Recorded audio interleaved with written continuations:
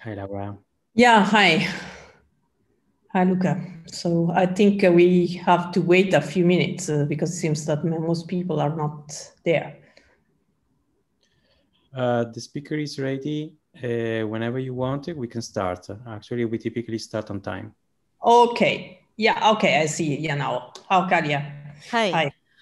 Should I share my screen? Yes, I think that's good idea. So in the meantime, welcome to the second session in the afternoon. And yeah, so I will be chairing this second part. And please, I remind you to keep your video on if possible, especially when discussing and asking questions, but also generically. If I may say something, also for another reason, we may try to get a collage for the group photo. So if we take snapshots and then we combine, maybe we can manage without doing a special session tomorrow. So if you please let your videos open, we try to get these images for a moment. Okay. Yeah, okay, good. That's a good idea. Otherwise, we could try to do a how you call it, huge number of connection at the same time, but it's in some cases difficult to match it and to fit it in the screen. Okay, so I think we are ready to go. So let's welcome the first speaker, Kalia Petraki, who will tell us about dark matter bound state. Thank you very much. You do see my slides, right? My screen? Yes, we see your slides. Everything seems to work fine. Okay, thank you very much. So I will talk about dark matter bound states and their effect on the production of dark matter in the early universe. So I thought that I should explain why first state the obvious, why we care about the production of dark matter in the early universe. We care because it depends on the couplings of dark matter to other particles. And this is how we hope to detect dark matter. So by studying the production, we can get an idea of what these couplings should be, and then, of course, deduce the experimental signatures from that calculation. So the most well-studied and perhaps the most generic, or one of the most generic production mechanisms of dark matter is the so-called thermal freeze-out, which is well known. So just very quickly, the idea is that dark matter was in chemical and kinetic equilibrium in the early universe with the primordial plasma via very fast pair creation and annihilation processes. At some point, the temperature dropped, dark matter became non-relativistic, the density became exponentially suppressed, the dark matter particles could not find each other anymore, self-destruction stopped, and this is when the dark matter density froze out. So this simple calculation, as is well known, gives the correct, the observed dark matter Rayleigh density if the annihilation cross-section times relative velocity is of the order of 1 picobar. And because this is the cross-section of the weak interactions, this was deemed to be the WIMP miracle. Now, this is a production mechanism that can be implemented by various particle physics models. One class of models is indeed WIMP models, that is particles coupled to the weak interactions of the standard model, such as the lightest supersymmetric particle in supersymmetric models. But it is also possible that dark matter couples to the standard model of particles via other yet unknown non-standard model interactions that we often parameterize via effective operators. Or it is also possible that dark matter couples primarily and annihilates mostly into a set of light degrees of freedom, non-standard model degrees of freedom, so a dark sector of particles. And this dark sector may have some very feeble couplings to the standard model. An example of that is dark matter coupled to a dark photon that mixes kinetically with hypercharge. All in all, this picture of thermal freeze-out, and especially the two first implementations, particle physics implementations of thermal freeze-out, have given rise to the pillars of what has been the pillars of dark matter research in the past decades, where the couplings that are responsible for the production of dark matter in the early universe are also responsible for the signatures that we expect to detect for dark matter in our in colliders, in direct detection experiments, and in indirect searches. So far, of course, we have not detected anything. And so the question is, where do we go? So there are two broad directions where we can go. One is we can examine, we can consider heavier dark matter than what we already have. That is less constrained, or it's not constrained by current experimental, by experiments currently, or lighter dark matter. On the front of lighter dark matter, there is a whole host of new direct detection experiments that have been or are being developed, and I think the previous talk was about that. So I will talk about the possibility of heavier dark matter, and by heavier dark matter, I mean multi-TeV dark matter. Now, why may we care about multi-TeV dark matter? Well, if we stick with the good old WIMPs, in fact, some of the simplest thermorelic WIMP models live in the multi-TeV scale.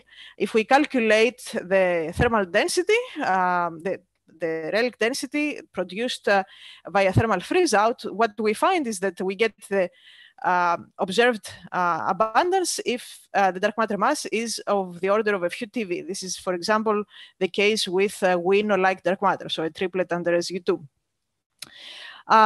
And in fact, if we care more broadly about thermorelic dark matter, be it WIMPs or something else, then thermorelic dark matter can be as heavy as a few hundred TeV.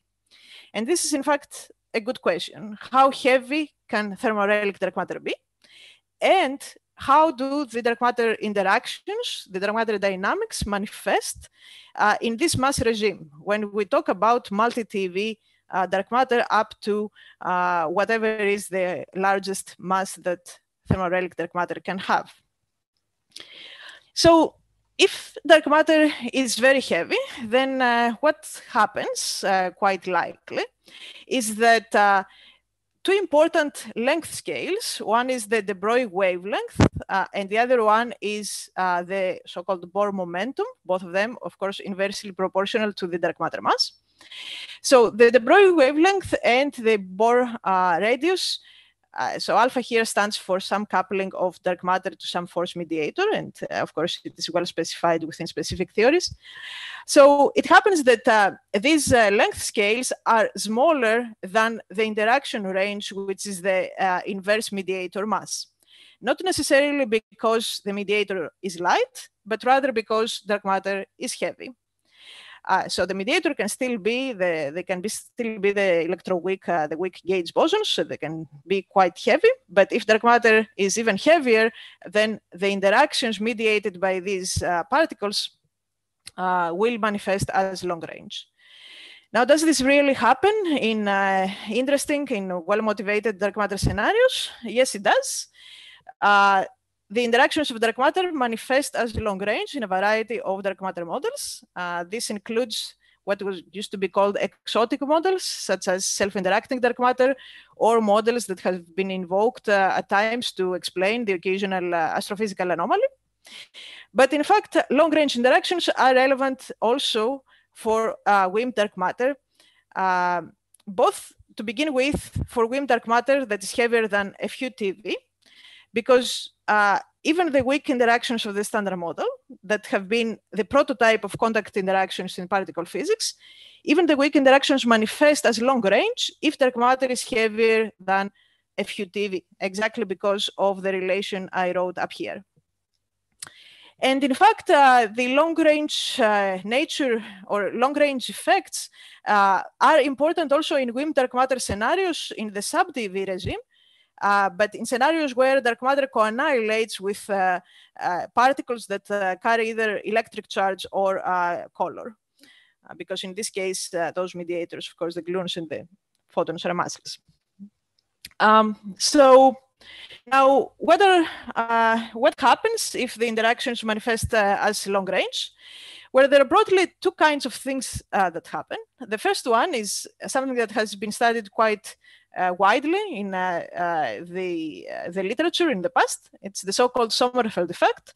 The Sommerfeld effect is the fact that a long-range interaction distorts the wave function of a pair of particles, a pair of dark matter particles here that interacts.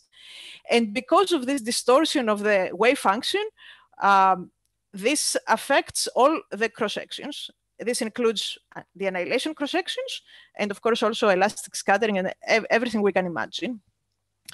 But if the annihilation cross-sections change as a result of the Sommerfeld effect, this means that the dark matter production in the early universe via freeze-out is affected.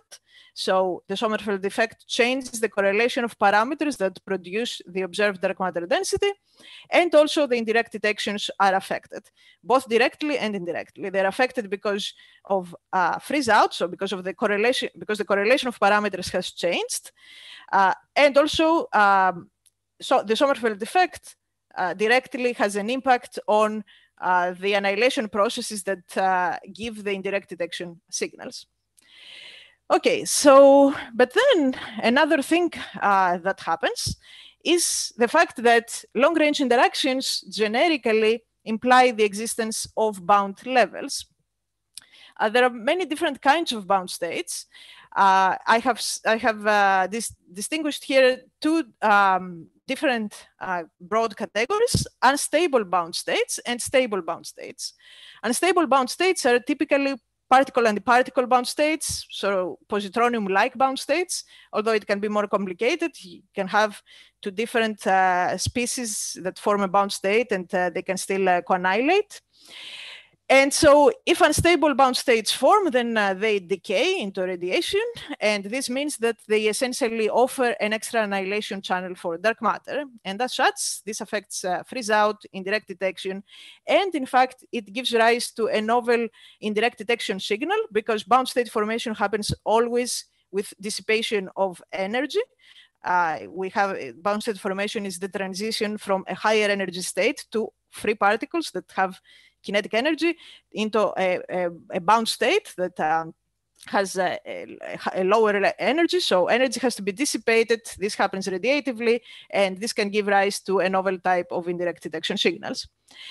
And then there is the possibility of stable bound states. This is particularly relevant to models of asymmetric dark matter, much like it is particularly relevant to ordinary matter, which is asymmetric. And this has a whole host of very dramatic consequences that I will not talk about. So the only thing I will talk about here is actually the most subtle of all implications of bound states, which is their effect on freeze out. And even that is actually quite dramatic. So, I will, there are four things that I want to go through briefly, of course. First, I will start with a very simple dark U1 sector, just to show what happens. Then I will discuss very briefly the relation between the unitarity limit and long-range interactions. Then some results from neutralino or four neutralino score co-annihilation scenarios, and then the Higgs doublet as a light force mediator, which is probably quite new. Okay, dark U1 sector. Let's assume that dark matter is made of a pair of Dirac fermions that couple to a dark photon that we will assume here to be massless or extremely light. Then, as we know, there is the dominant annihilation process is a pair of a particle and a particle pair annihilating into two dark photons. But besides this process, the other thing that can happen is that a particle and a particle pair can form can be captured into a bound state, so a positronium-like bound state with emission of a dark photon. And then this bound state decays into 2 or 3 photons in this model, depending on what spin it has. So in the plot here, you can see the cross-sections for these two processes, the direct annihilation into 2 dark photons and bound state formation via emission of a dark photon, normalized to the 3-level, to the so-called perturbative cross-section for the direct annihilation. And so what happens here is that at large velocities, the annihilation cross-section is the 3-level diagram. So this part of the diagram that you see here, because of the long-range interaction, which the particle and the particle pair exchanges dark photons at infinity, and this distorts the wave function. So this is represented by this part of the diagram over here. And because the interaction here is attractive, this means that the annihilation cross-section is enhanced, and it's enhanced by this factor that's plotted on this plot. And the horizontal axis is alpha over v. So at low velocities, also at large couplings, the annihilation cross-section is larger than what we would have expected from a tree-level calculation, which neglects the Sommerfeld effect. Okay, what about bound state formation? Bound state formation is the red line. And what you see is that at large velocities, bound state formation is very suppressed, which is normal because particles are very energetic. They don't get captured into bound states.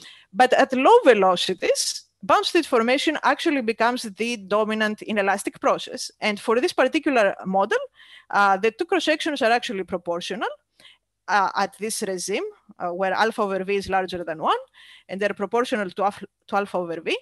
And there is a factor of about 3 difference. Okay, so if bound state formation is the dominant inelastic process, and since bound states decay and deplete the dark matter density in this way, then we should better do the freeze-out calculation again. And so here is the result. The freeze-out calculation gives a correlation between the coupling of the theory, alpha, so the dark gauge coupling, and the dark matter mass. And you see the 3 different determinations when we consider perturbative annihilation only, Sommerfeld enhanced annihilation, and Sommerfeld enhanced annihilation plus bound state formation. Again, the reason this is important is because this correlation of parameters is what determines the experimental signatures. Now, what we observe here is that the long-range effects, Sommerfeld and bound states, start affecting the dark matter density and therefore this correlation of parameters at mass of a few TeV. And the other thing that we see here is something that I have denoted on the right side of the plot. So something about the unitarity limit. So let me go to the unitarity limit and explain this. So, the unitarity of the S matrix, which essentially corresponds to conservation of probability, implies that there is an upper limit on the partial wave in elastic cross-section. This is the upper limit. So L is the partial wave, and this is the upper limit on the inelastic cross-section.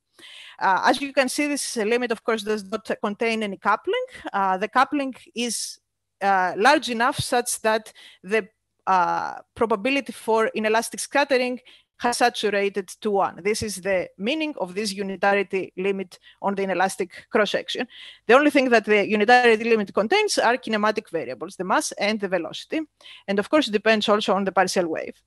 So back in the 90s, Grist and Kamionkowski, in a seminal paper, they pointed out that this upper limit on the inelastic cross-section, which of course includes the annihilation cross-section, implies an upper limit on the mass of thermoelectric dark matter. They found this by saying that, well, the cross-section we need for thermoelectric dark matter, which this is the today's determination of this cross-section, the canonical value, has to respect the unitarity limit. And from this, we deduce an upper limit on the dark matter mass, which is of the order of 100 TeV.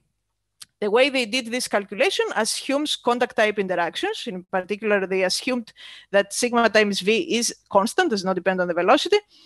And they also argued that only the S-wave contribution is important and higher partial waves give subdominant contributions. However, if we look carefully at the parametric dependence of the unitarity limit on the cross-section, we see that the parametric dependence, this cross-section, this sigma v scales as 1 over v and scales as 1 over m squared. This parametric dependence cannot be realized by contact type interactions, which typically give sigma v constant or something proportional to some positive power of v in a non-relativistic expansion. The unitarity limit scales as 1 over v, and this implies that actually it can be realized, so it can be approached or attained only if the interactions of the theory manifest as long range. Now, long range interactions imply the existence of bound states, as we saw. Bound states can form via higher partial waves than those which give rise to annihilation. And all of this means that the upper limit on the mass of thermoelectric dark matter may actually be much higher than previously anticipated. But more importantly than the actual upper limit on the dark matter mass, which may be not 100 TeV, but 300 or 500 TeV, It has been calculated, of course. More importantly than that, we conclude that the interactions of dark matter in viable thermal relic scenarios close to the unitarity limit, that is close to 100 TeV, manifest as long range. Otherwise, the dark matter scenario is not viable in terms of producing the relic abundance via thermal freeze out. And so if this behavior is expected at 100 TeV, then it will, by continuity, manifest also at the lower mass, probably a few tens of TeV or few TeV. Exactly where depends on the model. Many models, explicit calculations in many models show that it manifests at around a few TeV, as we saw before in the U1 case. So the more detailed argumentation for this connection between unitarity limit and long-range interactions, you can find it in this paper over here. Okay, so let me go back to freeze out and see and go through some other examples. So neutralino squark coannihilation scenarios in supersymmetric models. They are one of the last refuges of neutralino dark matter in SUSY. The reason being that in these scenarios, there is a degenerate spectrum. So the mass of the neutralino, the lightest supersymmetric particle, and the squark, the lightest squark, they're very close. And this means that the jets produced at the LHC are soft, and this helps evade the LHC constraints. These scenarios also tend to have a large coupling of the stop to the Higgs, which does two things. It actually produces this degenerate spectrum, and it also reproduces the measured Higgs mass. So this is why these scenarios are interesting. Now, if, however, the neutralino mass is very close to the lightest squark mass, then what happens is that the two coannihilate. And to determine the dark matter relic density in the real universe, we have to take into account not only the neutralino self-annihilation processes, but also the squark self-annihilation processes and the various coannihilation processes. The squark is a colored particle, and this means that we have to take into account all of the QCD related effects. So if we do that, so here, if we write a toy model where we have dark matter, the lightest squark, and assume that the two are in chemical equilibrium in the real universe, then we can calculate the annihilation and bound state formation cross sections for the squark, and just neglect all other processes. Here is the annihilation, and here is bound state formation, again, as a function of alpha over V. And you see that bound state formation can exceed annihilation even by more than an order of magnitude. And just remind here, so the strong coupling is of the order of 0.1 for this case, because we're talking about TeV scale masses, and QCD is still perturbative. So then if we redo the freeze out calculation, we can determine the two free parameters here is the mass difference between the neutralino and the squark and the dark matter mass. And you see how including bound states affects the determination, the correlation between these two parameters. The reason this is important is because, first of all, we see that dark matter can be heavier than previously anticipated, and this is important for indirect detection. And the other thing we see is that the mass gap between the two particles can be larger than previously predicted. And this is important for colliders because it actually makes this class of models more detectable, potentially. And the last thing I want to mention is the Higgs doublet as a light mediator. So the Higgs is, of course, quite heavy, heavier than all other standard model bosons. Nevertheless, if we're talking about dark matter in the multi-TeV regime, the Higgs can manifest as a light mediator. And this means that it can participate in the Sommerfeld effect, and it can participate in the binding of bound states. And as such, it can affect freeze out. Now, besides these two effects, there is yet another effect, which is even more dramatic and very interesting. The formation of bound states, unstable bound states in this case, via emission of a Higgs. Now, it has been calculated, and it's well known, that that bound state formation by emission of a neutral scalar is a quadruple process, a quadruple transition for a particle and a particle pair. So it is very suppressed and is usually irrelevant. However, if the scalar that is emitted has some kind of charge, abelian, non-abelian, global, or local, Then what happens is that the potential between the two interacting particles, between the initial and the final state, changes. The effective Hamiltonian changes, and this precipitates an extremely fast transition which is actually a monopole transition. It's extremely fast, even for fairly small couplings. Now, we obviously have a charged scalar that exists in nature, that is the Higgs doublet.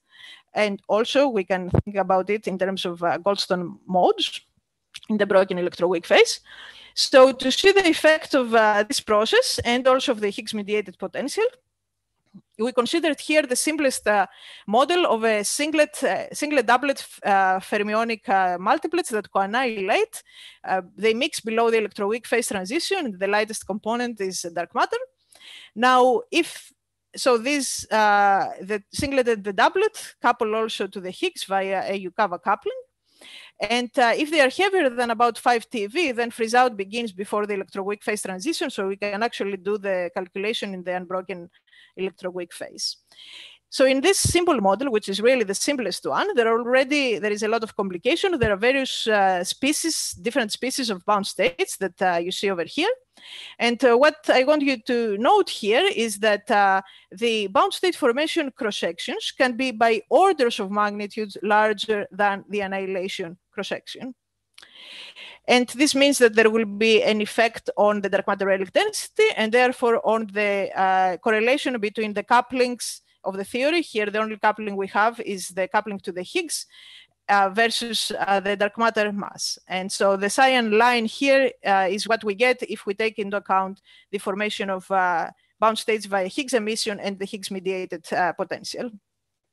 Now, in terms of the effect on the relic density, this is an effect that goes up to 2 orders of magnitude, so it is rather dramatic. And this is the simplest model where for various reasons the effect is not maximal. If we consider models with higher multiplets, electroweak multiplets, we expect that the effect will actually be even larger and relevant to a larger parameter space. So I will close by saying that bound states really necessitate and imply that we should reconsider thermal decoupling, dark matter thermal decoupling at the multi-TeV scale. There is a very interesting connection that makes this statement even more robust between the unitarity limit and long-range interactions.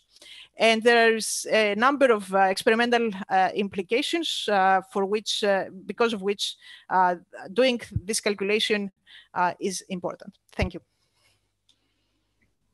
Thank you. Thanks a lot. Are there questions? Yes, let's clap hands. Of course, I can do it physically, otherwise virtually. Okay, at the moment I don't see any questions. So I have one actually regarding this last point on the Higgs. So in this case, the states you're considering to be bounded, are they bounded through the electroweak force or through this Yukawa potential? Both. So it depends. So there are many different pairs of particles that we need to consider here. Yes, so both of them participate in general in the potential. And nevertheless, you mean the Higgs exchange is stronger than the electroweak exchange? In this model, it happens, and in the parameter space that is relevant, yes. But this is not necessarily. So I think if you consider higher multiplets, I mean, here, we have actually considered a singlet. So the singlet doesn't have gauge couplings. If we were to consider, say, a doublet triplet model, I think the gauge couplings would have a much bigger effect. And they will make the binding energy of the bound states larger. And this means that actually the effect would be more important, because the deeper the bound states are, the more, the stronger the effect is. Okay, thank you. So I see another question. So Pilar, please ask. Hello, thanks for the nice talk. I'm curious about the uncertainties in these estimations of cross-sections. I mean, is there I mean, is this well known, and but it looks rather complex to deal with bound states. So what's the status of this? I mean, is this something you can rely on being aligned, or there is some uncertainties that maybe require some non-perturbative methods? So it is non-perturbative because, but it is what we call perturbative, non-perturbative, right? So we always stay in the regime that the coupling is perturbative. The effect is non-perturbative when we resum the boson, the gauge boson exchange or the Higgs exchange. That's non-perturbative. We do it at leading order. So the potential is calculated at leading order. So the Coulomb or the Yukawa potential is the leading order approximation, the one boson exchange. And this is indeed one of the approximations. There are many other leading order approximations. And it is true that, I mean, one could try to go to higher orders. That would be very complicated at this stage because we haven't even completely finished with the leading order. Like there are, you know, for example, the Higgs emission is a new effect that. So at this point, I think this is satisfactory. Well, but of course, corrections are welcome. Thank you. I don't know if that's I answered, but okay, thanks. Okay, so other questions? Last chance. Okay, I don't see any. So let's thanks Kalia again for the very nice talk. And of course, the discussion can continue on Slack. So in that sense, you can still ask questions there. So now we proceed to the PhD forum. So we will move to the talks. I recall that the talks are 4 minutes plus one and one question. And the first speaker, Giacomo Landini, will tell us about accidental dark matter models. Hi, can you hear me? Yes, we can hear you. Can you see my slide? Yes, we can see it. It's not full screen, but we can see it. Yeah, now maybe it's full screen. Yes. Okay. Hi, everybody. My name is Giacomo Landini, and I am a PhD student from the University of Pisa. And today I will briefly discuss my work on accidental dark matter models. So we know from astrophysical and cosmological data that about 1/4 of our universe is composed by dark matter. And we know what are dark matter main properties. So it must be an unusual particle, stable, or at least very long-lived, cold, and weakly interacting with the standard model particles. And we know that to satisfy all these requirements, we need some new physics beyond the standard model. But let's go back to the standard model for a while, and let's consider the proton. And we know that this particle is stable, or at least its lifetime is very, very, very, very long. Why? Well, this is just the consequence of an accidental Bayer number symmetry of the standard model Lagrangian up to a normalizable level, which in turn is a consequence of gauge invariance. Therefore, the proton, being the lightest pion, is automatically stable. Of course, it could decay by means of higher dimensional operators, which break by a number, but since these operators are suppressed by the cutoff scale of a theory, the effect is tiny. So the natural question you can ask is, can dark matter be accidentally stable as the proton? And in general, the answer is yes. What we need is, first of all, a dark sector.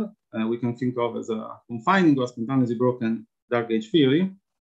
And gauge invariance naturally leads to a set of accidental global symmetries of the action, at least up to a certain dimension. We can have U1 numbers or some discrete Ziccio symmetries and so on.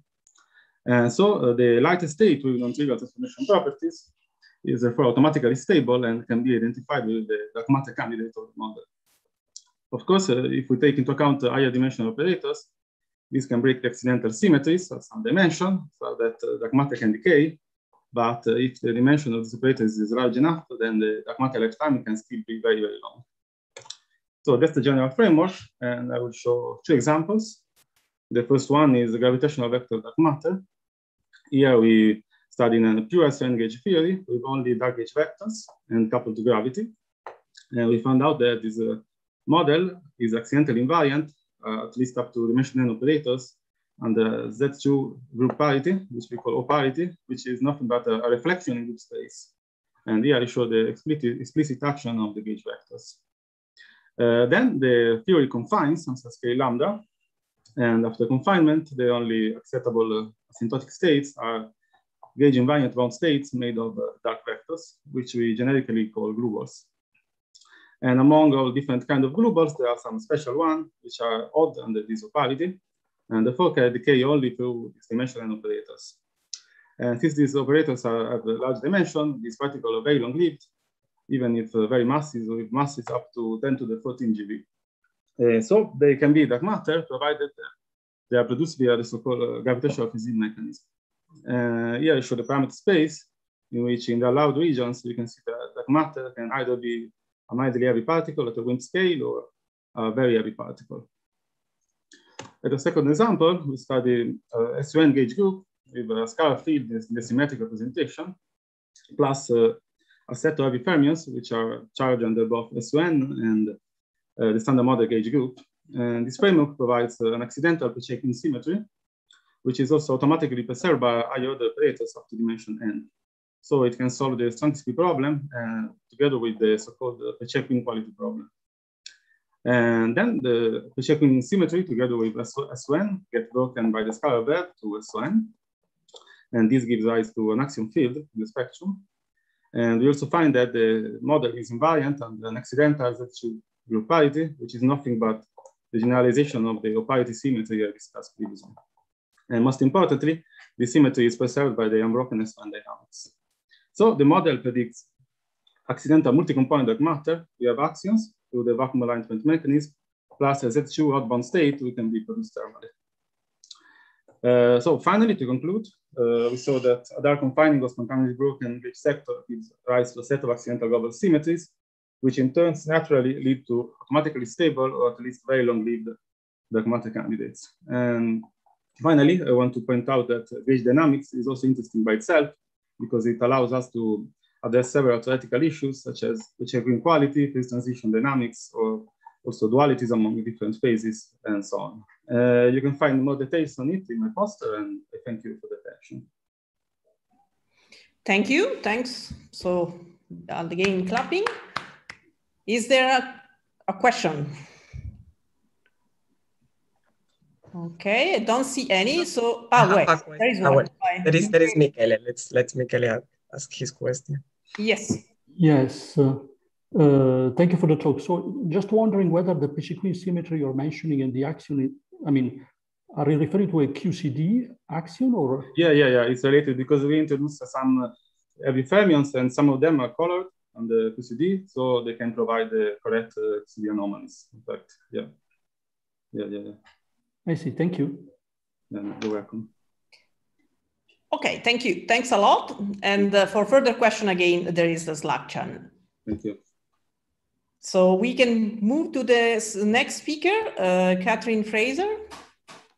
So, yes, good. I see already the slides. Can you hear me? Yes, we can hear you. Perfect. All right, so my name is Katie. I am a graduate student at Harvard, and the title of my talk is Constraints on CP Violating Higgs Portal Majorana Dark Matter.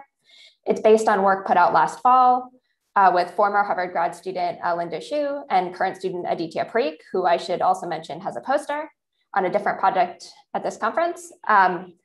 So as you all know, dark matter is very well motivated, and there are many complex models to try to explain its fundamental interactions. But rather than introduce another model here, I really want to take a step back and ask whether the simplest models of dark matter are really ruled out. So in particular, if dark matter is a Majorana fermion that talks to the standard model through the Higgs portal, is WIMP dark matter still a viable candidate? And I'm going to argue that the answer is yes, as long as it has a CP violating coupling. So what do we exactly need in order to have a viable dark matter candidate? Well, we need two things. First, we need a large annihilation signal. So we need a signal kind of order 1 to 10 picobarns to get the correct thermal relic abundance for annihilation. And coincidentally, this is the same order of magnitude cross-section that's required if the galactic center access is explained by dark matter. I should point out that the galactic center access in particular also provides additional motivation for the Higgs portal because it's well fit by dark matter annihilating through the Higgs to BB bar. The second thing we need is a small direct detection cross-section. So as you can see from the slightly outdated plot on the right, direct detection constraints are becoming increasingly stringent. Now they're at something like order 10 to the minus 10 picobarns. So the challenge is really to reconcile this large annihilation cross-section with a small direct detection cross-section. So how do we do that? Well, the typical solution relies on an S-channel resonance, what I have on the left. So we take the dark matter mass to be half the Higgs mass, and that enhances annihilation without changing scattering. But the problem with this is that for two Majorana fermions, annihilation is still p-wave suppressed for real couplings. And the reason for this is that two Majorana fermions form a CP odd state because they're identical. The CP even state would vanish identically, but the Higgs is CP even. So instead, the mechanism I want to focus on this talk is CP violation. This has the advantage that it avoids velocity suppression. So because the Majorana fermions and the Higgs have different CP properties, annihilation is going to be proportional to the imaginary part of the Higgs coupling. Whereas on the other hand, direct detection is still controlled by the real part of the Higgs coupling because the initial and final states and scattering have the same CP. And what that means is this mechanism really gives me two independent levers, the mass of the dark matter and the phase of the Higgs coupling, to be able to tune to change the relative size of annihilation and direct detection. I should point out that this was previously mentioned in a paper by Carrena et al., but our paper really explores it much more generally than the SUSE scenario that they talk about. So to be concrete, dark matter is a Majorana fermion chi that couples to the Higgs and also has an axial coupling to the Z. And in addition to annihilation and spin-independent direct detection, which I just mentioned, there also are spin-dependent direct detection constraints, but these are pretty easy to avoid just by making the Z coupling small enough. So I really want to focus on these first two constraints from annihilation and spin-independent direct detection. And in particular, the point that I want to emphasize is that whether we need to tune the mass or the phase really depends on the size of the coupling. So here I have the small coupling case on the left and the large coupling case on the right. Each of these plots, the shading shows the ratio of the annihilation cross-section to the spin-independent cross-section as a function of the dark matter mass on the x-axis and the phase of the Higgs coupling on the y-axis. And you can see the scales of the two plots are a little bit different. So I've zoomed in on the phase on the right, but zoomed out on the mass. The region allowed by direct detection is between these two solid lines labeled xenon 1T. And the region allowed by annihilation on the left is inside this annulus between the two ellipses labeled 1 picobarn and 10 picobarn. And on the right is inside these two strips, which are actually part of an annulus that you just can't see the ends of. And so what I really want to emphasize is that on the left, we have this very narrow ellipse. So in the small coupling case, we have a standard scenario where we really need to tune the mass to increase annihilation, but we have flexibility with direct detection. In contrast, on the right, when we have large coupling, we have a different way to get a viable signal, where basically we can easily get the right annihilation signal because we have a large coupling, but we really need to tune the phase to suppress direct detection. But of course, this isn't the whole story. And in particular, there are other constraints that are sensitive to high mass physics, things like the electron EDM because we have CP violation, electroweak corrections because we have a new doublet and collider constraints. And so we really need to analyze this in the context of UV completion. And so in particular, we find in this very minimal UV completion, the singlet doublet model that has a Dirac doublet, Psi2, a Majorana singlet, Psi1, and Yukawa couplings to the standard model Higgs, that there actually is viable parameter space. And we see a very similar story in the UV to the IR. So basically we have the small coupling, again, we have the small coupling case on the left and a large coupling case on the right. And we still have these two scenarios where you can tune the mass in the small coupling case or the phase on the right. So I really want to leave you with the idea that CP violation is a viable alternative to mass resonance and that it can be probed by upcoming experiments. So stay tuned for results from those. Thank you. Thank you. Thanks a lot. Again, time for just one question. Okay, I don't see it any. So, okay, Jörg, I see that Jörg is also having a hand up. Yeah, so what's the best signal, so to speak, for the final result? So what channel would you best find this model? So I mean, the two places where you're most likely to see deviations really are direct detection and electron EDM, depending on whether the coupling is mostly real or mostly imaginary. So those are kind of the two strongest constraints that you have and the strongest places you'd see a deviation. Okay, thanks. Okay, thanks a lot. then yeah, further discussion on Slack again, and we can move to the third speaker, Sonali Verna. Yeah, I'm here. Ah, you are here. Okay, I see you. Yep. So please share your screen. Can you see my screen, everyone? Yes, we also see it now. Okay, great. Let me once check the slider. Okay, everything seems to be working, I think. Okay, so hello, everyone. And thanks a lot for organizing this lovely workshop and having me here. So let me begin. So I'd like to talk about a model-independent framework for probing elusive dark sectors at future experiments. This is an ongoing work that I'm doing with my collaborators here, Misha and Costa. So yeah, I begin. Yeah. So it could be that a dark sector exists which contains dark matter. Now, this dark sector could be neutral under the standard model. However, it could be coupled with the standard model via such a portal interaction. Now, a portal interaction, like I've written here, can be written as a product of a dark sector singlet operator and a standard model singlet operator. Now, today I'll be talking about the scenario in which such portals have dimensions greater than 4, or they are irrelevant. Now, in this case, the coupling between the dark sector and the standard model is highly suppressed with respect to relevant portals, and hence they are more elusive. Now, at the beginning of the talk, I said that I'm going to describe a model-independent framework. So in order to do this, we have some minimal assumptions. Now, we characterize the dark dynamics using 2 energy scales, and this is just for simplicity. So we have the lambda UV scale where the mediator is exchanged, and we have the lambda IR, which is the mass of the lightest state in the theory. Now we assume a large hierarchy between the 2 scales, and at energies E such that E is far away from the 2 scales, the theory is going to be approximately conformal. Now we use this to calculate rates and cross sections in a model independent way. So how do we do that? Now, when we're in this regime where S is the squared momentum of the dark sector, we can leave out the contributions coming from close to the threshold and consider only the conformal contributions while computing the dark sector production cross section. So moreover, we can use this optical theorem and write this matrix element integrating over the dark sector phase space in terms of the imaginary part of this 2-point correlation function. And now this will be fixed by conformal invariance. So this lets me approximate the dark sector production cross-section in a model-independent way when we're well above threshold. Now, so our current searches at colliders probing these elusive dark sectors. So this is going to be the theoretical parameter space that I'm going to be showing from now on. And I'll stick to the case in which the dark sector is produced via the Higgs portal, and it also decays via the Higgs portal, which is OHH. Now, the experimental signature that I'm going to be considering is that of a displaced vortex, wherein the dark sector particle, when produced, would travel a bit because it has a certain lifetime, and then it would decay inside the detector back to the standard model. So this gives a sort of displaced vortex, this signature that I'm going to be talking about.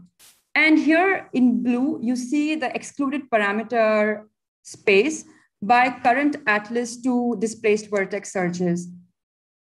Now, this space is also bounded by the Big Bang nucleosynthesis, which gives an upper bound on the lifetime of the dark sector particle, since we don't want the dark sector particle to decay after the BBN is over.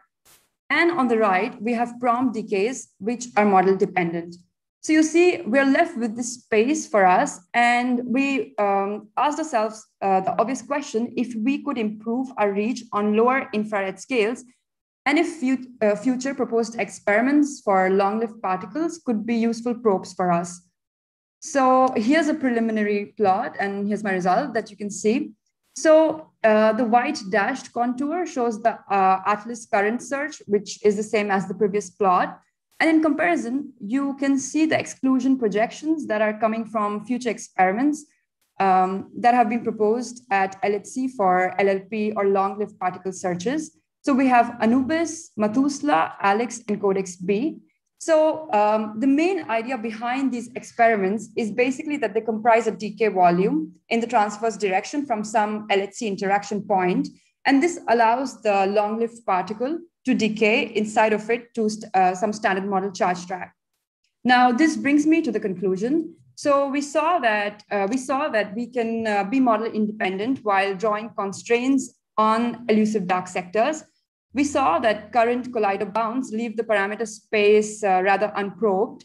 And we saw that future experiments that have been proposed in the recent past for long-lived particle searches will be very useful probes for us. So that brings me to the end of my talk, I think. Yeah. So if you have any model in mind that you'd like us to look at, or some future experiment that you've recently proposed, let us know and we'd love to chat. Thank you. Thanks a lot. So any question? So Jörg, again, yeah, please. Let me actually ask. So you showed the sensitivity for the long-lived particle experiments. Yeah. I find it quite surprising that actually the first three experiments are very, very close to each other, but Codex B is so much weaker. Is there a specific reason in that model? So I didn't get to talk about the details of the experiment. So Codex B is very small. So it's a 10 meter cross 10 meter cross 10 meter box. So that really affects it. And for example, Anubis is huge, and so is Methuselah. So that's where the problem is coming, I think. This is what I find surprising, because Anubis is not so huge, and So Codex Anubis is very close to the interaction point. So Anubis is like 56 meter long. I think it's a cylinder which is really long, and it's very close to the interaction point. So it's some 4 meter. But I can look it up. But so it might be the length. So it might be the length that you're in a very good position. True. I guess central production might be that production is very central. Okay, thanks. Okay, thanks a lot for your question. Okay, thank you. And yes, next question again on Slack. And we thank you. Yes, thank you again. And we can move to the next speaker, Maciej Kirkla, if I pronounce it correctly. Yes, I see the slides. Okay, can you hear me? Yes, we can hear you. Okay, fantastic. Yeah, please. Okay, wait, so maybe I'll go to the history mode. Okay, so hello everyone, and thank you for having me here. Today I'm going to talk about gravitational waves, the invisible traces, and their source, phase transition, which is associated with symmetry breaking in our conformal model. So first, a little about the phase transition. Imagine a part of the ocean with all kinds of fishes swimming around, and they have different shapes, and some swim slower, some faster. And one can say that this is due to their interaction with the water. I mean, if they interact more, they move slower, right? And if we now imagine a fish in the air, it would think, oh my God, I'm so free, I don't feel anything. It would perceive itself as massless because it does not interact with water anymore. So the same story happened in the early universe, but there is no water but a scalar field, and no fish but elementary particles. And also the events are now reversed. We start in the massless phase and we transition into the massive one. And of course, such transition could have happened smoothly. However, more interesting case is when we have a barrier between those two phases. In such case, the transition proceeds via so-called bubble nucleation. The bubbles with new massive phase inside of them start to appear randomly in the whole universe, and they start to expand until they fill all the space, just like bodies of the water. And the expansion of those bubbles, the collisions of them, their interactions with surrounding plasma could be a source of gravitational waves, which we'll be able to see in the future. So the model which we are considering is called SU2-CSM. It consists of standard model and an additional SU2 gauge group. There's also a new scalar introduced, which is a doublet under this new group. And this scalar interacts with standard model only by the Higgs portal. This C over here stands for the key feature of the model, which is a classical conformal symmetry. We don't have any dimensional parameters in our Lagrangian. Instead, all the masses are generated via Coleman Weinberg mechanism. So the hierarchy problem is alleviated. Moreover, the model is perturbative and stable up to the Planck scale. And the new gauge boson X is stable, and this is our vector dark matter candidate. Like all conformal models, this one also exhibits a feature called supercooling. And supercooling is a nice feature because it allows the phase transition to happen at low temperatures, significantly below electroweak scale. And this is due to the fact that the barrier, which is thermally produced, lasts till the very T equals 0. And such strong transition produces a strong gravitational wave signal. So how do one compute such signal in the first place? Well, if we have a model, then we need to calculate some necessary parameters that describe the phase transition.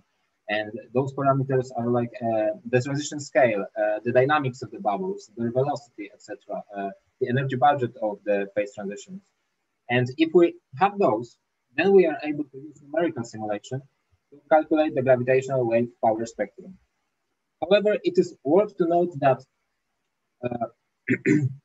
the final result is quite sensitive to theoretical uncertainties. And we already checked that, for example, the RG scale dependence can change the picture a whole lot.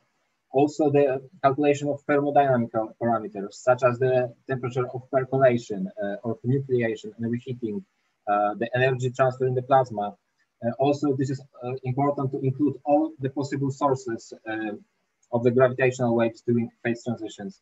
However, fortunately, there were many developments in the field recently, and we are implementing them in our work. So here are our preliminary results. On the y-axis, you can see the gravitational waves abundance. On the x-axis, you can see the frequency of the waves. Both colored regions correspond to future and present detectors. And as you can see, for our benchmark points, the LISA detector is the most promising one. So our goal is to provide accurate predictions for LISA using new methods and verify the model and learn about the early universe. So thank you for your attention. I encourage you to have a look at my poster and contact me in case of any questions. Thank you. So let's see if there is any question. So I don't see any at the moment, but I have one. So you said that this SU2 sector is conformal, so you don't have any scale. So what is more or less setting the scale of the phase transition? I mean, in our approach, we will be using RG improved potential. So the scale is just the field. Okay, so the coupling in practice, it will set more or less the place where you have the breaking. The scale appears in the picture, let's say, in the first place due to this Kolmai-Weinberg mechanism. It's called dimensional transmutation. When you include one loop quantum correction to the potential, then you include the scale by including the renormalization scale. Yes, but then it's not clear to me why these symmetries should break at such a high scale in some sense. I mean, I would expect, at least in the standard model SU2 sector, the transmutation scale would be very low, actually. So below the electroweak scale.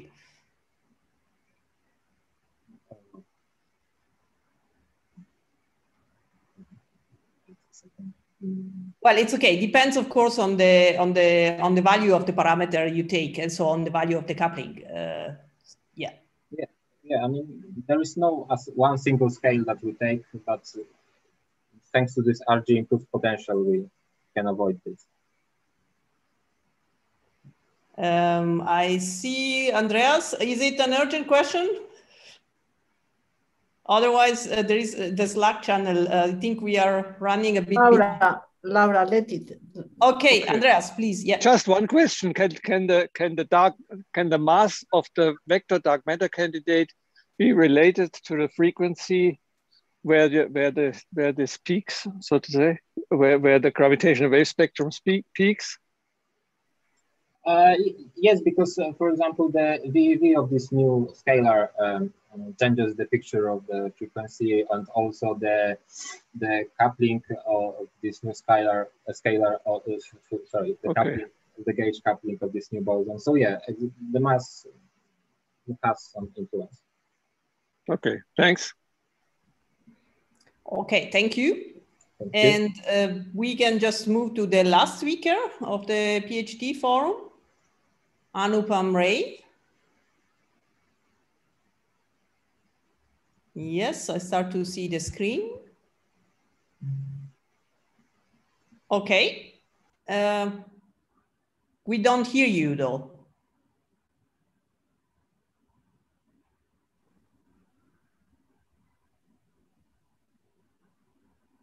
Can you hear me now? Yes, now we can hear you. Yes. Okay.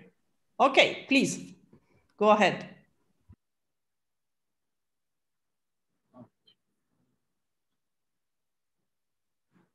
Okay, great.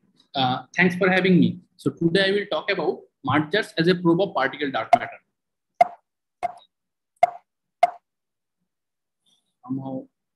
Somehow the screen is not working. Maybe you have to use the arrows to move the slides. Somehow it is not working. You can go out from the full screen and we can probably see it the same.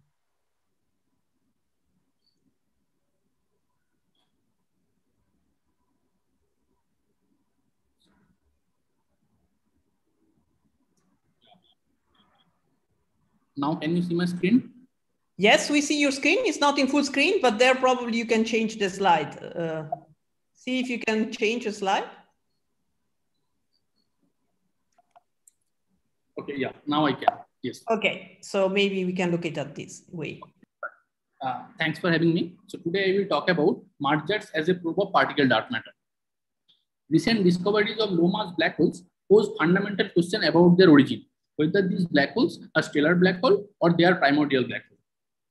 The situation gets even more interesting with the detection of a sub-Chandrasekhar mass black hole, because sub-Chandrasekhar mass black hole cannot be produced by any standard cellular evolution. So detection of a sub-Chandrasekhar mass black hole is often thought as a smoking gun signature of its primordial origin. Today, I will show you that detection of a sub-Chandrasekhar mass black hole is not a smoking gun signature of its primordial origin. There exist viable scenarios which can produce sub-Chandrasekhar mass non-primordial black hole. Non-annihilating dark matter with non-zero interaction strength with stellar nuclei is sufficient to produce such black holes. So the main question is, with the detection of a low mass black hole, how do we distinguish what is the origin of this black hole, whether they are stellar or they are primordial?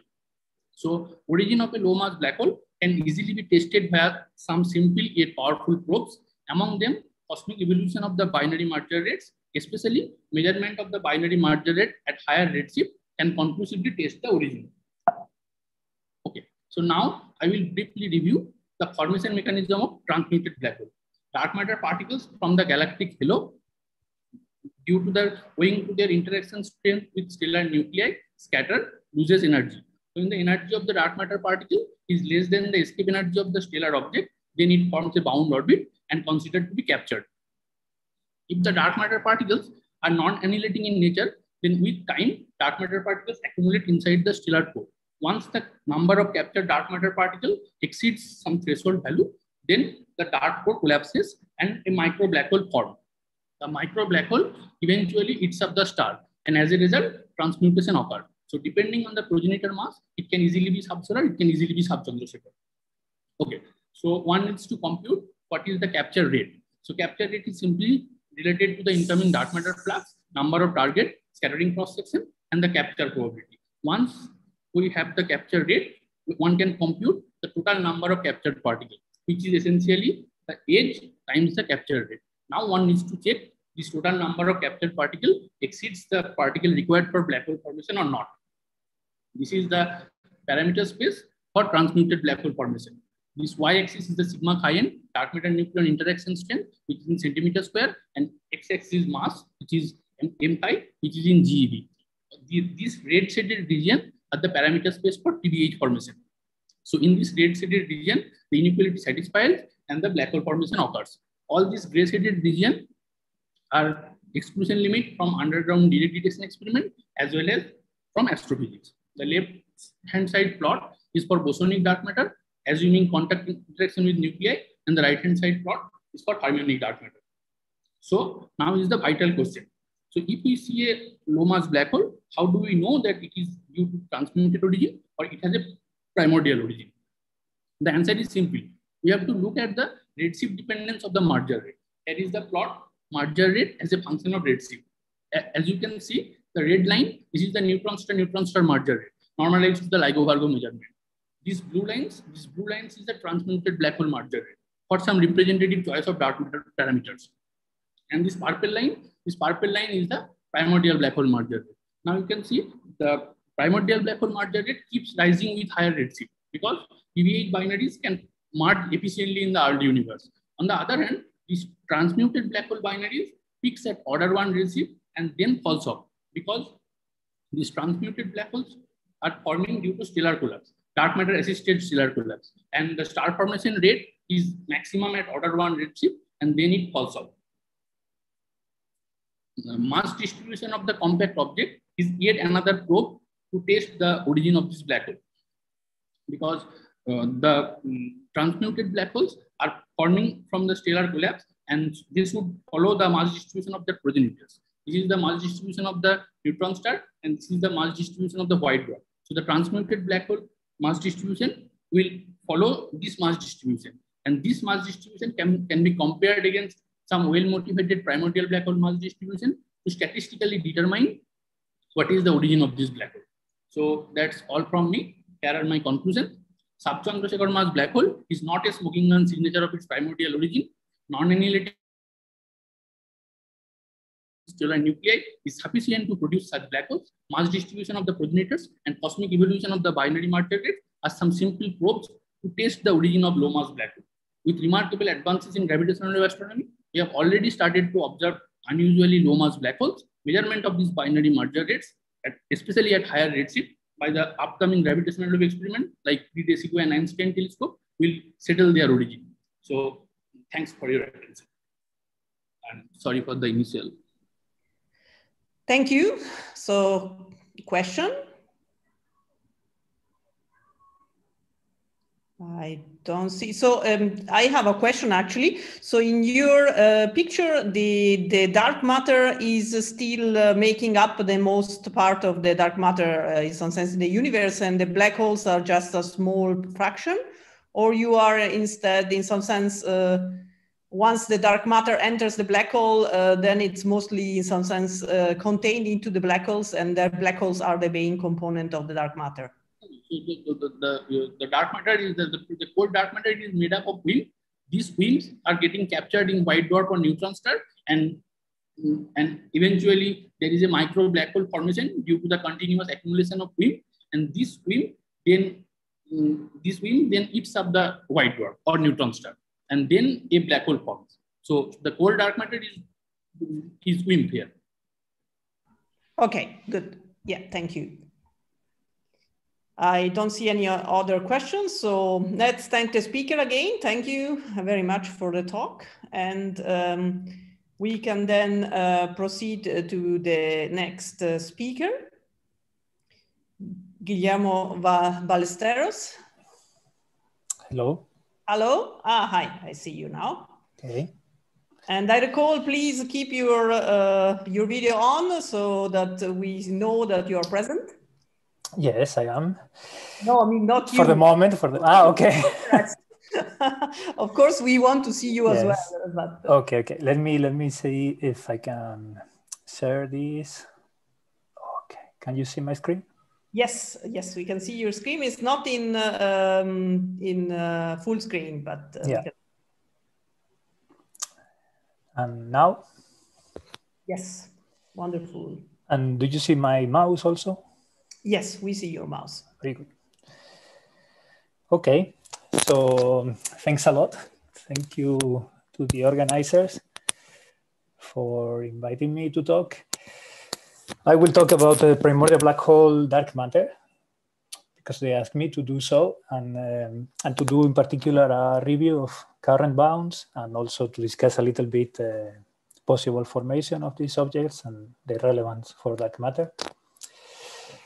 Okay, so let's see if I can change the slide, which I cannot. That's a problem. Now, yes, now. Okay, are you seeing the next slide? Yeah.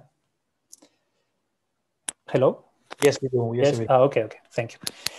Okay, so as I said, the two main questions concerning regarding primordial black holes are which are the bounds on their abundance, and what are the mechanisms by which they can form. And before I start, just to say that black holes as dark matter is an idea that has gained a lot of interest recently, mainly because of LIGO. But the idea of primordial black holes has been around since the early 70s and even the late 60s.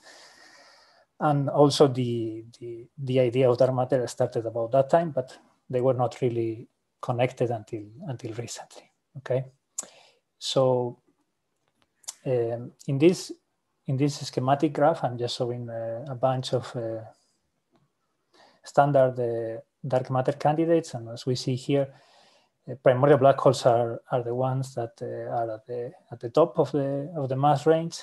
And in spite of what Anupam was telling us, I was highlighting here in particular Chandrasekhar limit, which let's say in standard physics we consider to be the limit for astrophysical black holes, and everything below it we normally think should have a primordial origin, if any. Okay.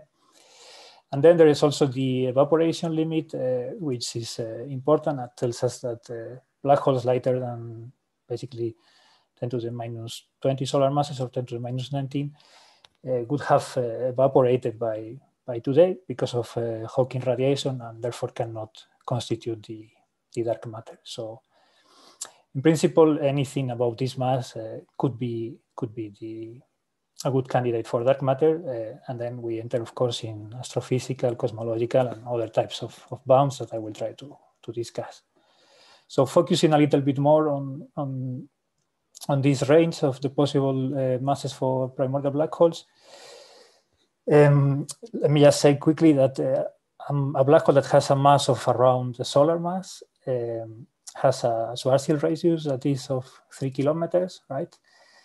And one that is, let's say, 10 to the minus 12 or 10 to the minus 10 solar masses, 10 to the minus 14 solar masses, has the size of an atom, basically. So there is a huge range of masses to consider, and also of sizes. And these two rocks that I'm plotting here is because these ones here are typically having the mass of an asteroid, the size of an asteroid, and these ones here have the size of an asteroid, although their size, physical size, is much smaller. So the ones in the top are the ones that LIGO can see up to around 100 solar masses through the emission of gravitational waves from their mergers today.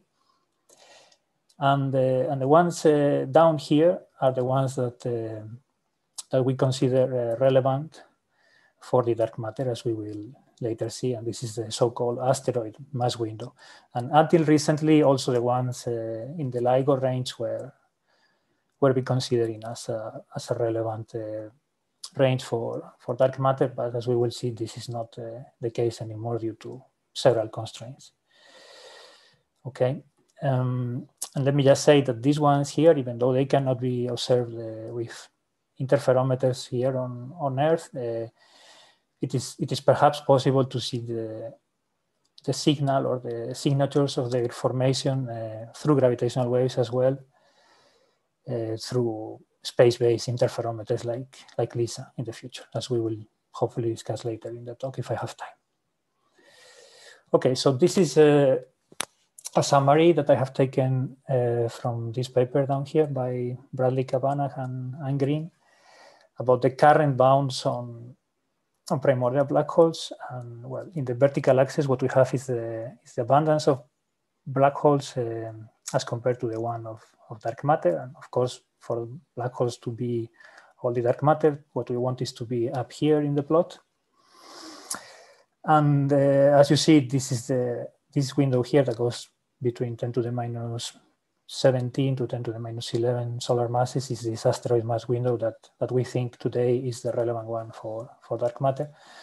And the ones that LIGO can observe are on the other side of the plot, around 1 solar mass or 100 solar masses. Okay, and these bounds here are aggregated bounds, meaning that they show together different constraints from different experiments, but putting together different constraints of the same kind, starting from evaporation, then moving to microlensing, and then this gravitational waves bound, accretion, and dynamical. And I will now discuss briefly all of them, but of course I cannot discuss every single constraint in detail because there is no time. So I will just focus on the ones that I think are more important. Yeah, before doing that, let me also tell you that all the bounds that I will consider assume that the black holes are all of the same mass. So basically their distribution is just a Dirac delta. Okay, but there are also studies which consider that the mass distribution of the black holes can be extended, even extending to several decades in mass. And distribution that is often used is this log normal distribution here. And as you see, the bounds can change quite significantly. In fact, they typically become more difficult to evade for broad mass distributions. And there are algorithms and ways to pass from these single mass constraints to the extended mass functions constraints. Although this has to be done with a little bit of care because, of course, all constraints cannot be translated in the same way because of the different physics that are involved in each of them. Okay, so let me start with the evaporation. So as you know, black holes emit radiation essentially as black bodies, as distorted black bodies, with a temperature that is given only by their mass. And in particular, by looking at the diffuse background of gamma rays and X-rays, we can put strong bounds on the abundance of light primordial black holes. So in this plot here, what I'm showing is the spectrum of the universe, if you want, in gamma rays and X-rays from a variety of satellites and observations. And these bumps that you can see on the right are the contribution that black holes of the masses that are indicated there, with abundances of here equal to all the dark matter, and down here just 10 to the minus 3 times the total dark matter abundance, would produce. So here the game would be to try to pinpoint in all this data, which astrophysicists think that can be explained by the emission from AGNs and blazars, to try to see this kind of signals or bumps in a similar way to what you would do in a collider, if you want. Okay, and from this kind of analysis, one can constrain the abundance of light PBH to this level, to the level that black holes that are lighter than 10 to the minus 17 solar masses or so cannot be all the dark matter.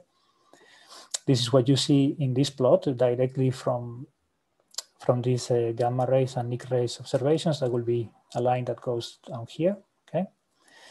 This ERGRP, but of course there are many other constraints that are all related to evaporation, because when these black holes evaporate, they do not only emit photons, but they also emit other particles depending on their mass, and these particles can also be observed by a variety of processes which also put similar constraints. The difference between the pure gamma ray background constraint from evaporation and all the other ones is that the ones that do not look at the diffuse background are subject to astrophysical uncertainties, because they typically use the emission from the center of the galaxy or neighboring regions, which we have to model. Okay, but anyway, all these bounds are quite strong and robust, and they tell us that black holes that are lighter than 10 to the minus 17 solar masses cannot be the dark matter. Okay. The next interesting constraints are the ones that come from microlensing, which is the enhancement in the luminosity of a star that occurs when another body, let's say a star, or for us a black hole, a primordial black hole, crosses the line of sight between the star emitting the light and ourselves here, or the satellite looking at the signal. And these events can be seen in variability that takes place during days or even months. And here in the screen, you see such an effect from Ogel, which has also been observed by Gaia. And by comparing the rate of expected events of this kind, if the dark matter was made of black holes of a certain mass, to the actual number of events that we observe, we can put strong bounds on the abundance of primordial black holes. And these bounds are the ones that I saw in this next slide. So for example, here on the left, we have bounds from the Subaru telescope. Then there is Eros and Ogel, all of which use very similar techniques. Then there is Kepler here on the top. And this M is the Match experiment, which is older. And here is Icarus. And these bounds here on the top of the screen on the right corner come from lensing of supernovas, not standard stars, and were obtained in 2017 by Miguel Zumalacárregui and Uros Seljak. So all of these are putting, again, very strong bounds on the abundance of dark matter between 10 to the minus 12 and 10 to the 3 solar masses, okay?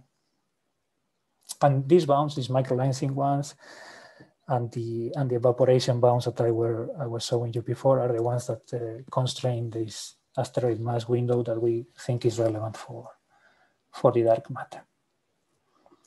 Okay, so moving on, the next bounds that are very significant are the ones that come from gravitational waves.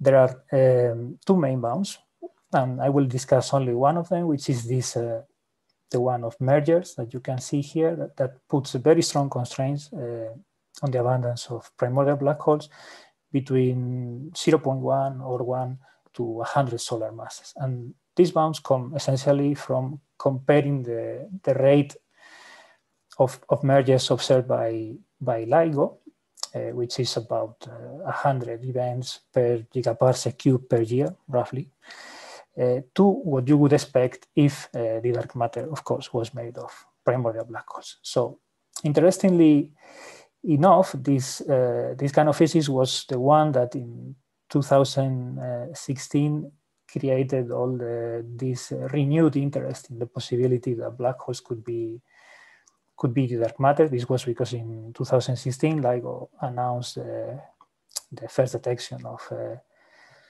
of gravitational waves, right? The direct detection of gravitational waves with two black holes of 30 solar masses each. And then there were people that quickly proposed the idea that perhaps these black holes could be part of the dark matter, or actually the dark matter. No? And well, the problem was that the estimates of the merger rate that were done from this single event were compared to an estimate of the expected theoretical merger rate, assuming that these binaries of black holes were producing halos, okay?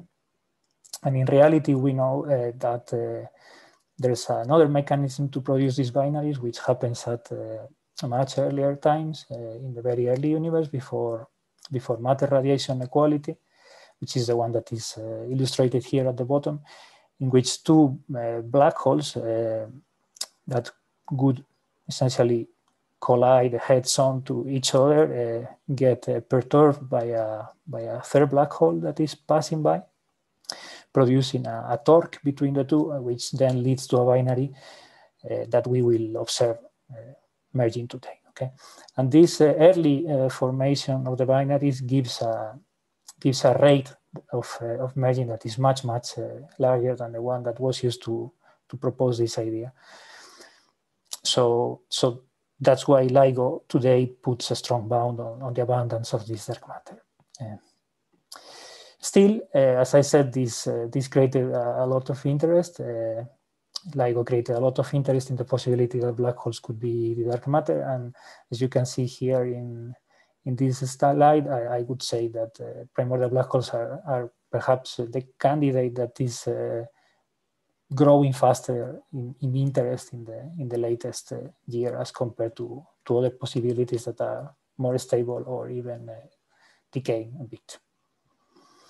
Okay, so let me quickly move on to discuss the bounds on accretion and dynamical bounds, which again I'm taking from this review by Ann Green and Bradley Kavanagh. And here, concerning accretion, I will only discuss CMB bounds and concerning the dynamical bounds. Let me just say that if you have sufficiently heavy black holes, they can perturb the dynamics of binary stars, and by not observing these sort of perturbations in stars or even galaxies, we can again put bounds. So going back to the CMB bounds, what happens is that when these black holes form, since they have to be, as we said, primordial in order to explain the dark matter, they have to be around at the time of the CMB, and in particular between recombination and reionization. And the accretion of surrounding gas that these black holes would suffer hits the environment around us, and this heating changes the CMB properties. It can change the temperature and also the polarization of the CMB. And depending a little bit on what is the mechanism of accretion, depending on whether the accretion is a radial infall of the particles or whether there is a disk around these primordial black holes, we get slightly different bounds. But these bounds are strong and tell us that black holes of around the solar or 10 solar masses cannot, again, be the dark matter, or they can only be a small fraction of it. Okay, and the last analysis is done in this paper by Pasquale Serpico and collaborators. All right, so this is a summary again of the bounds that I wanted to show you, and should be mainly the main message of this talk. If you want to look for dark matter in the form of primordial black holes, look to this asteroid window. But I also want to tell that in reality, this field is still changing quickly. So perhaps in the next few years, there will be surprises. And to illustrate that, let me show you what was the situation basically before 2019, where this window that we consider today to be the most relevant was still supposed to be constrained by a variety of observations, like femtolensing of gamma ray bursts, and also by encounters of these primordial black holes with white dwarfs or neutron stars. Now we know that all these bounds are unreliable for different reasons. These ones because of the complicated treatment of the optics involved, and these ones because of the physics of these encounters. But the point is that there should be a lot of activity in trying to constrain this window, and even perhaps reconsider these ideas here or new ones. Okay, and if you want to see a detailed explanation of why these constraints went away, please look at the papers that are cited at the bottom. Okay, so I think I have about maybe 7 minutes to discuss a little bit of primordial black hole formation, which of course is very important if we really want to consider this idea seriously. There are many mechanisms to produce them. I will only focus in one of them, which perhaps is the most popular today, that is inflation. Okay, and what's the motivation for this? Well, the motivation is that as you know, I mean, we don't really know if inflation happened or not at all, but we know it's a good explanation to describe the CMB anisotropies, the temperature anisotropies of the CMB, as well as the large-scale structure of the universe. And the question is whether perhaps inflation can also tell us something about the structure of the universe at much smaller scales, the one needed for dark matter. Okay, so in particular, if the fluctuations that are produced during inflation, the quantum fluctuations, the famous primordial fluctuations, were large enough, perhaps they could have produced black holes. Okay, this is the idea. So how this comes to happen? Well, simply if you have at some scale, distance scale or energy scale, if you prefer, a very large fluctuation, there will be patches of the universe that will be much denser than patches of the universe surrounding them. And when these fluctuations become in causal contact after inflation during radiation domination, those patches will collapse, producing a black hole like in this sketch. Okay, so this is the usual diagram in which we plot on the horizontal axis the logarithm of the scale factor of the universe, which you can essentially take as a measurement of time, and in the vertical scale, co-moving scale, that is distance. Okay, and the idea is that these fluctuations that are generated during inflation, as I said, when they re-enter the horizon during radiation, if they are large enough, they will correspond to regions of the universe that are so dense that nothing can oppose their collapse into a black hole. Okay. So now, what will be the mass of the black holes produced in this way? Well, the mass is basically determined by the density of the universe at the time at which the collapse is started, this rho, times the size of the sphere in which this mass is contained, which is given by the Hubble radius. And then by using just Friedmann equations, you can see immediately at which scales you need to have these large fluctuations from inflation. And these scales, this K here, is much smaller in distance, so the K is much larger than the ones of the CMB scales. I think I have 5 minutes, right? Okay, now the difficulty with all this is that in order to really produce something that collapses, you need to have fluctuations that are very large. And this means that you have to search for them in the tails of your probability distribution, okay? Because there is a threshold for the collapse, which is indicated here at the bottom. And this threshold is order 1, let's say, to simplify. Now, this means that if you want to compute the abundance of the primordial black holes, you just have to essentially compute the integral of all the possible fluctuations that are above this value of the threshold. And assuming the distribution that these fluctuations follow is Gaussian, which is what we know, for example, from the CMB, then the abundance will be given by expression like this one here, where this quantity sigma, the dispersion, is nothing but the amplitude of the primordial power spectrum. So this is the beauty of the idea, but it's also the curse of it, because it's not so easy to produce a primordial power spectrum in inflation that is as large as this one. And let me remind you that the typical size of the primordial power spectrum that we measure from the CMB is about 7 orders of magnitude smaller, okay? So already in the 90s, there were people thinking about this. They were a little bit ahead of our time, let's say, and they identified the mechanism that is most popular even today for generating large fluctuations during inflation. And this is as simple as having a potential, as shown here, that is sufficiently flat, okay? This is like a simplified version, but is enough to get the idea. And the reason is that the primordial power spectrum is given by the inverse square of the velocity of the inflaton field as it rolls out the potential, or if you want, by the slope, the inverse of the slope of the potential. Okay, and this picture on the right is just a modern realization of this idea. From the picture is taken from a paper of myself. Okay. So this is the sort of power spectrum that you get here on the left at the CMB scales. The power spectrum is perfectly flat or almost flat as required to fit the CMB. And then at some smaller scale, you get this huge peak, which seems, frankly, so unnatural. That will be the one that is generating this abundance of primordial black holes as shown on the right. Okay. Now, there is something very interesting about this, and this is the fact that having so large fluctuations on the scalar power spectrum means that there are induced tensor fluctuations as well that are very large, that is gravitational waves. And this sort of mechanism produces a stochastic background of gravitational waves, which is what I was referring to at the beginning of my talk, that can be observed in principle by LISA and other experiments in the future.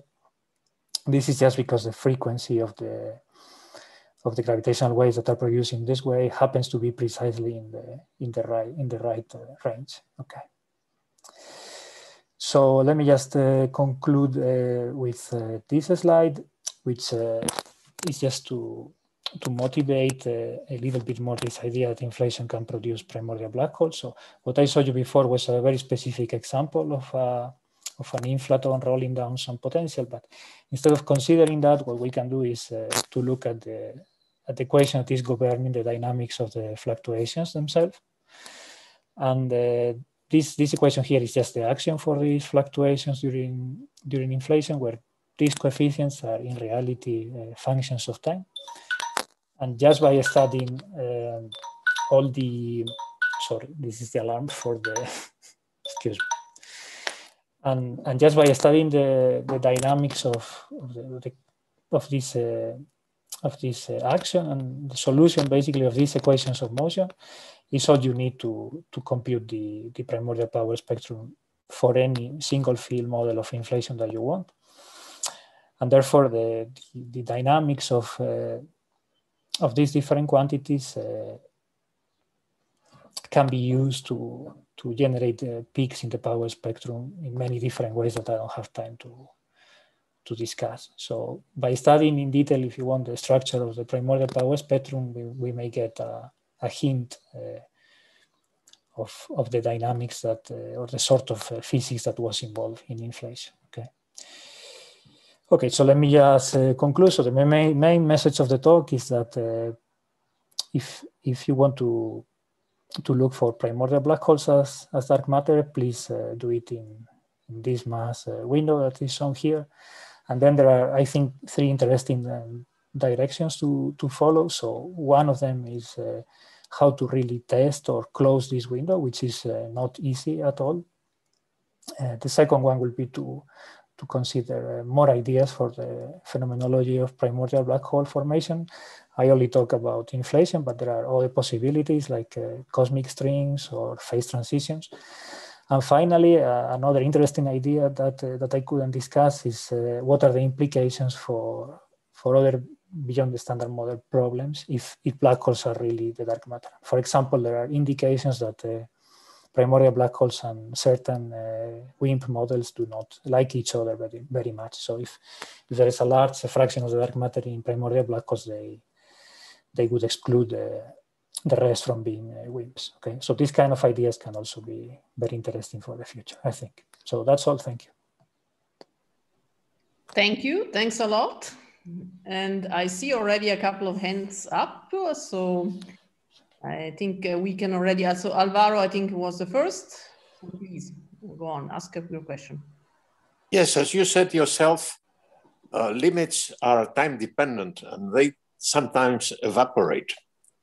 Now, the most serious limits, the most sad limits that you have discussed are the ones around solar mass black holes, a few orders of magnitude up and down from that. And those are excluded by microlensing. Aren't these exclusions extremely dependent on the assumed distribution of the black holes, whether they are collected in a corner of the galaxy or have the same distribution as the halo? 1,000 possibilities. Yeah, so maybe I should try to go back to my slides to discuss a little bit more precisely what you're saying. So let's see. Am I still sharing? Yes. Yes.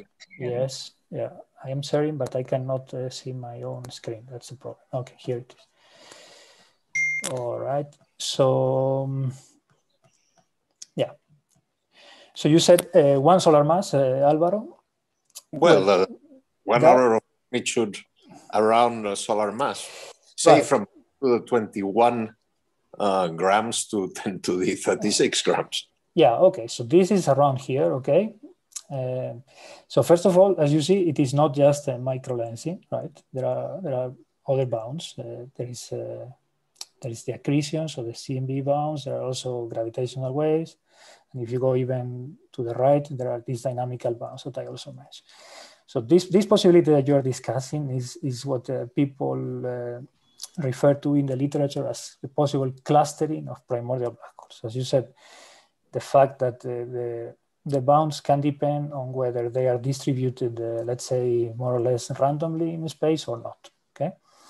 Now, the problem is that even though there are arguments and papers that maybe can explain one of these constraints out by assuming some specific distribution for the black holes, it's very difficult to get rid of all of them simultaneously, okay?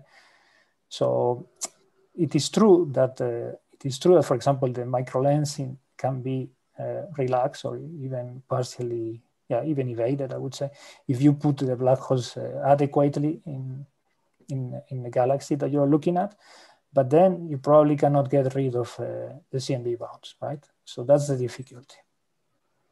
There are arguments, though, by people even that you know well, that try to say that, to go around. Yeah, but I wouldn't say these arguments are compelling enough at the moment to take this window very seriously. So what I'm showing here is not just my personal opinion, but I think it's the status of the field at the moment. Okay. Although this doesn't mean that this could change, as you said, but it will require a little bit more effort than let's say 3 or 4 years ago. Okay. Well, also the limits are at the level of 1/10 of the maximum. And that would be good for everybody. If the dark matter is 1/10 in primordial black holes and 9/10 in something else, everybody would be happy. Totally, yeah. That will be very interesting. In fact, here you could have, as you said, 10% of the dark matter in black holes easily, according to these bounds. Yes. Thanks very much. Thanks to you. Okay, thanks. And we can go to the next question, Andreas. Hi, Guillermo. Thank you for the nice talk. Hi. So one question. So you mentioned the different mechanisms to produce these primordial black holes, and it appears to me that in all these mechanisms, in the inflationary or cosmic strings or phase transitions, you would expect a gravitational wave signature. And so can these different mechanisms then be discriminated by the spectrum of the gravitational waves they produce? And is the peak always in the LISA range, or did you artificially put it there? No. So what did you? What did I cook here, right? Yeah. Okay, so this let me first start with this plot, maybe, which is what you're referring to. So if it's inflation, okay, and they are produced from a large peak in the power spectrum, and if they are in this asteroid mass window, then it should be there. There is no cooking because it's just this formula here on the top. Okay. Yeah. Okay, that's good. The mass gives you the frequencies, 1-to-1 correspondence, right? And the amplitude is determined by the fraction, or can be the related to the fraction of dark matter. Is given by the fraction, yeah. And here in the plot, it is assuming, so this will be the sort of signal you would see. And this is assuming that they are all of the dark matter. Yes. Now, of course, this scales down if they are not all of it. And for example, this line that you see here, it's the expected noise or background, if you want, from astrophysical neutron star and black holes that would be also seen in this range. So in principle, to see them, you have to subtract this, right? It's not just the sensitivity of LISA itself. But then, as you said, there are other possibilities to produce gravitational waves in this range, as you know, because LISA or LISA, whatever you call it, has many motivations, phase transition at the weak scale or above. So this could be a problem. Now, the other question that you said, whether the other mechanisms that are not inflation to produce black holes could be disentangled from this, I don't know.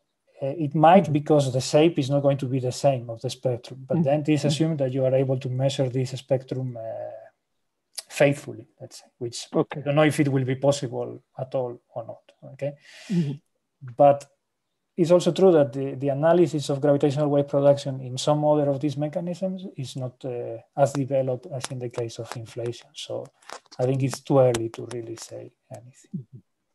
Okay, thank you. Okay, so we have a last question, and I would say, yeah, Pablo, go on, possibly short, but yeah, go on. Thanks, Guillermo, for the nice talk. So could you comment a bit more on why there's this incompatibility between having a WIMP and the primordial black holes? What's the reason? Yeah, so I'm not an expert on that, but I think the idea is very simple. So it's just that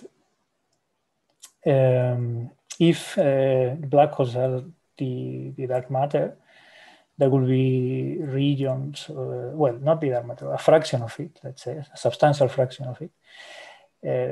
There will be regions in the universe or in the galaxy where you would expect to find more dark matter of any other kind, right? Let's say WIMPs. And, you know, if these WIMPs can annihilate, then they will do so more likely around primordial black holes than what they do if there will not be these primordial black holes so abundantly around. So that's the only thing. I mean, you would expect to see from indirect detection bounds on dark matter some sort of signal that we don't see. But of course, this is very model dependent, right? I mean, because there are models for which this sort of signal is much lower than for others. So that's the only reason. Yeah. I'm not aware of an incompatibility of this sort between primordial black holes and axions, for example. So that's what I can tell you. But again, it's model dependent. Yeah. For example, I know that asymmetric dark matter, I think, could be something you could use to evade this sort of thing. Okay, great. Thank you very much. Thank you. Okay. I don't see any question more, so I think we can thank Guillermo again for the very good talk and the discussion. Thank you. And at this point, I think we can close the session since we are already over time. So thanks to all for the participation and for the talks, of course, but also for the participation. And I guess we will resume tomorrow again at 3 o'clock. At 3 o'clock, yes, summertime, Central European with Pospela. Okay, yeah. So thank you very much for the sharing again. Thanks, no problem. So have a nice day if you are in America, or nice evening in Europe, or night if you are in Asia. Yeah. Bye. Thanks. Bye.